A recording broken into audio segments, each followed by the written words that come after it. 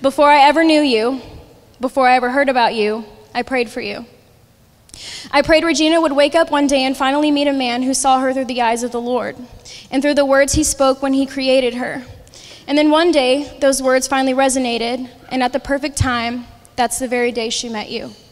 Thank you for putting up with me and Regina when we have our fights. They don't ever last long, but I know they can be alarming. The first time you ever witnessed one, I knew you weren't going anywhere because I never received a call that I scared you away. Thank you for putting a permanent smile on her face every single day for the rest of her life. Thank you for giving her a reason to smile.